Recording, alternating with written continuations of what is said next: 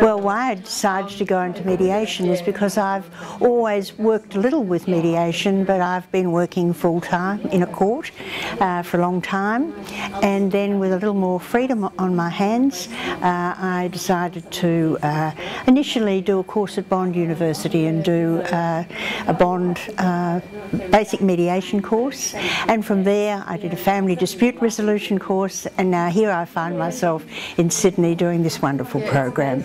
I think Karen's presented an excellent program. It's been very comprehensive. She is, I think, a great teacher. She's done a lot of work herself, clearly.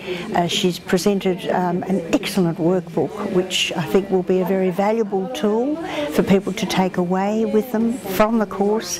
But also she's got a style which I think has allowed people to talk very freely about the way they are working. Karen, I think, brings out the very best in people and encourages them to develop their skills in mediation.